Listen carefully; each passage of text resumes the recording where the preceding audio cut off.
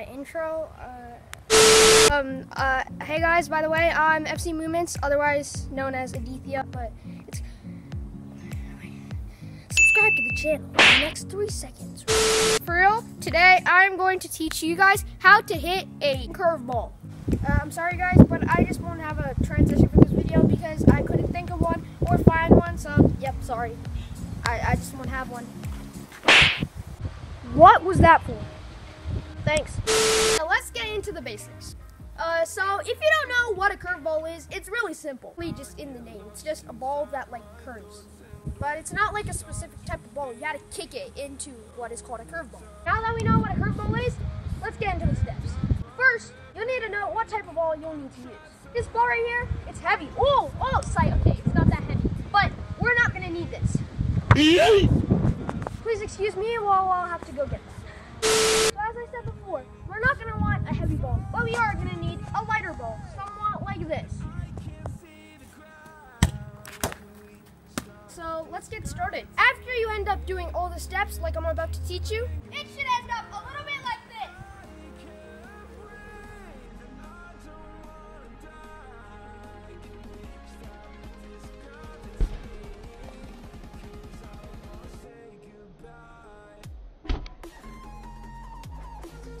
First step, we're gonna work on using our foot. More specifically, we're gonna work on using part of the foot. So the first thing you're gonna do is you're gonna check your foot.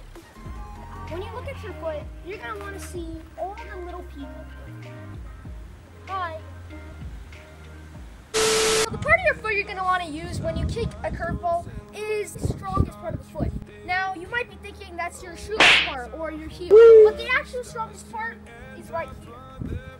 When you kick a curveball, it depends on where you're kicking it. So if you're kicking it from about there to this goal, and you're going to want to do curveball, then you're going to need to use this part the most. Now how are you going to do that? Well, you're going to do this by swinging. And that brings us to step number 2. When you swing, you're going to want to add a lot of power, because that's what a swing does. So when you swing, you're going to want to use this part of the foot, and it's going to give you a nice solid curveball. But keep in mind, that's not it. You're going to want to go to step 3 too, which is in fact the part of the ball you're going to want to kick. If you want a nice and solid curveball, you're going to want to kick it on its lightest end. So if you're going to kick it and it's going to go, and you're standing here and you want it to curve inwards, then you're going to want to kick it right about here, because that's what's going to give it that nice curve when it goes in. Now, same goes for outside. It's just the opposite.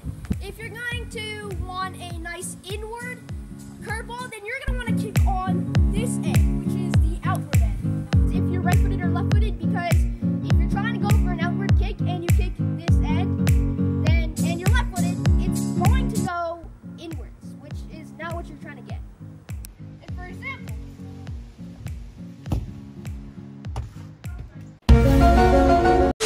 step 4 is the landing, because whenever you land, the ball goes in that same direction, so it really determines everything. Here's a bonus. You're kind of gonna need the wind too, because if you use the wind, it will follow the wind and it'll go in. Sadly, we've come to the end of the video, and I hope you enjoyed it though, and be sure to like and subscribe. Come on, subscribing is free. Just do it. Literally 1 click. But yeah, subscribe and share this video with everyone.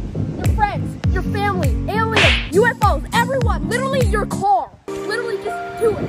Because